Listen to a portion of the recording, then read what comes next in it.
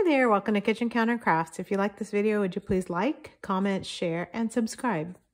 For today's video, I have an unboxing of the Diplomat Traveller in Fine, and this is the Flame. And I've been wanting the Diplomat Arrow in Flame, but I will tell you that is several $100s, and I just like the Flame look, so I did not know that it came in the smaller, more I guess cheaper Diplomat Traveller. And since I don't have a Diplomat Traveller, but I have an Arrow, I thought I would check that out.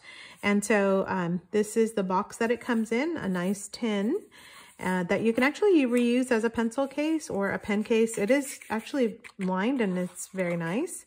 And it has a guarantee, which I don't remember getting in my Arrow, but I'm sure it was. And oh boy, that is so pretty. So that is the Flame, and it's a metal body. And I'm just looking at this and realizing that the reviews are very much true. So all the reviews that I read said that it is very skinny, like a number 2 pencil. And I will tell you, that's exactly the size of this pen. So like, it's very thin. And, but I have little hands, so a thin pen is not so bad. And I also use my dip pens, so, you know, that's kind of about the right size of a pen for me. So that is not an issue. And I bought this knowing that people said it's very, very thin. So let's go on with it. Let's take a look at the outside body. So it is metal. And it is this flame finish, which they get with a blowtorch. So kind of interesting. And that's really why I've been kind of obsessed with it. And the Arrow is so, so beautiful. But so is this Traveller, I have to say. And it has a clip on the top with like a ink drop on the part there. So very nice. And then it has the Diplomat finial with kind of a glass bubble. So that's very, very nice as well. And a little bit of a silver finish there. And wow, that is such a pretty pen. And that is a JOWO nib, but it's not the size 6 that is for the Arrow. And I will show you the comparison of the Arrow in just a minute. And but that is the JOWO nib. And then it has a plastic feed on the backside. Now, one of the things that people have said is that it only has cartridges, and so it comes like this, which is kind of surprising to me, actually. 2 cartridges, one completely empty for travel, and then a full one. So that's in there, nothing to see in there. All right, I'll set those aside. But what I did, and I didn't really mean to, I thought this came with a converter, but I actually had ordered another converter just in case some of mine go down. But the Diplomat pen actually takes a standard international converter. So because I just kind of like that so much better, I'm going to use a converter.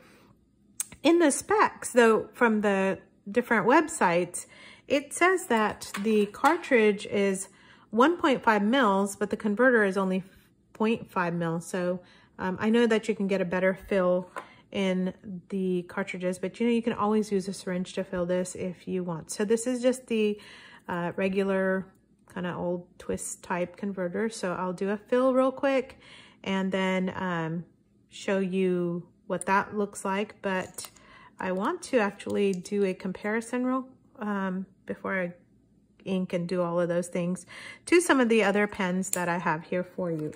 So let's see, and I got this from Trufe.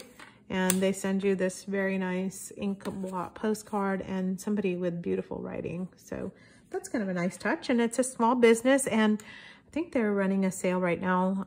So it's a really good deal on that at the time that this video was filmed. So got several dollars off of this Diplomat Traveller pen. So I'll zoom in here so you can see and not have it be so blurry. All right, it is a small pen, not only skinny, but also kind of on the shortish side.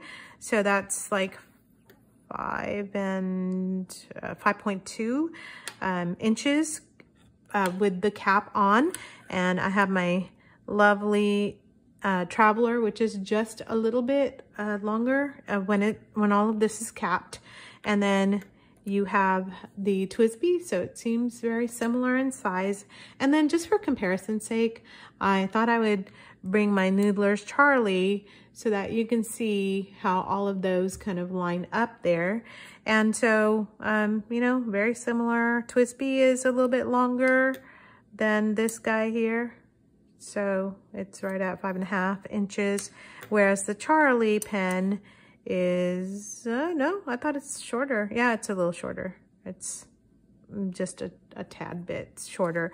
But as far as the width of it goes, and the diameter, I should say, it is very similar. So I wanted to show you, oh, by the way, this is also just, it's not a screw off cap, it's a, just a pull off cap.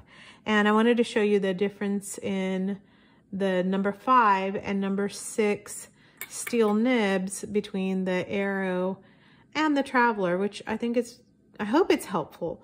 It is for me to just take a look, because I was like, oh, that's a pretty decent sized nib. And then you put it next to the Arrow and you're like, oh, okay, that's a much smaller nib.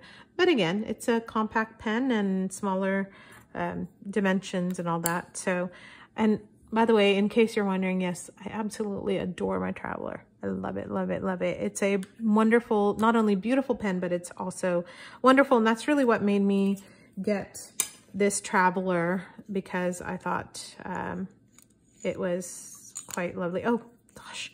Okay, I keep messing up here.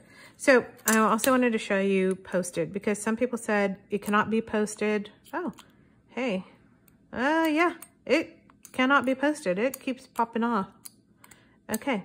The good news is I don't need it posted, so I will not measure this posted, but unposted, you are looking at an even smaller pen, and it is right about 4.6 inches. So that is a lot smaller than, I'm gonna compare it to my Arrow,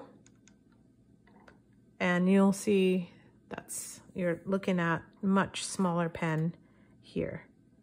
All right, because the Arrow's at 5 inches exactly when it is not capped. And I don't use it capped, so because again, for small hands. Okay, finally, I am ready to ink this. And I want to ink it today with the Diamine Blood Orange. Why? I don't know. Flame, Blood Orange. Thought it kind of went together. Let's see if it does. So this is the 150-year Diamine fountain pen ink. And I love Diamine inks because I think they're affordable and quite pretty. And let's see if I can get a good fill. And that's pretty good fill there.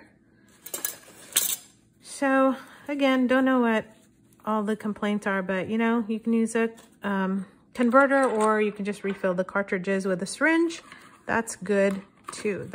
You can do either one of those to get that going. All right, let's put this aside. Okay, so there's my pen, and let's try it with horrible paper first. And this is just my kind of ledger pad, just cheap copy paper based, not even copy paper. It's worse than copy paper in my opinion. But this is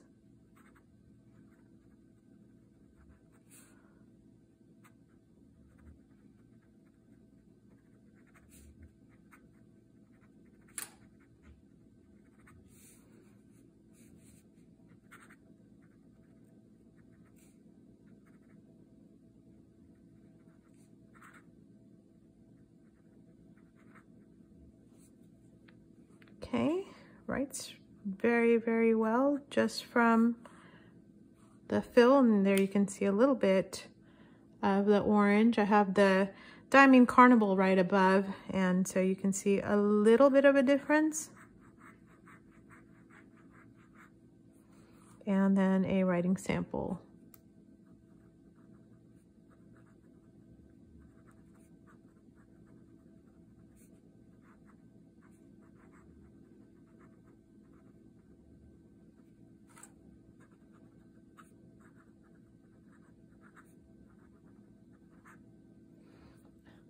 It writes like a dream.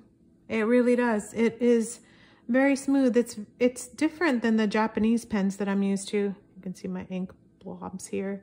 But it's different than the Japanese pens, but I do have to say that there is a lovely smoothness to it, and it's writing beautifully right out of the box with its first inking. And for me, it is not too short, but I can totally see how for someone with a larger hand, this would be a tiny, teeny pen. And so I understand the reviews on it, because if you cannot post this, then it becomes a problem. So I will just write such a small pen.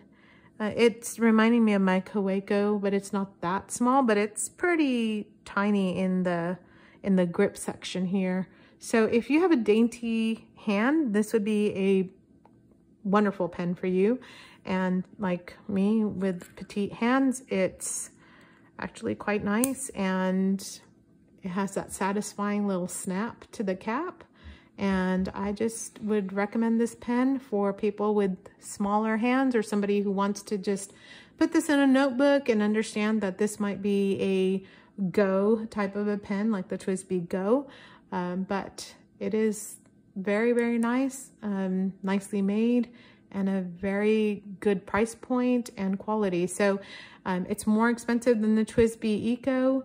This one is, for right now, at the time of the filming of the video, it was $48 on TrueFay. And as I mentioned, that's cheaper than some of the other places that offer it for around 50-ish.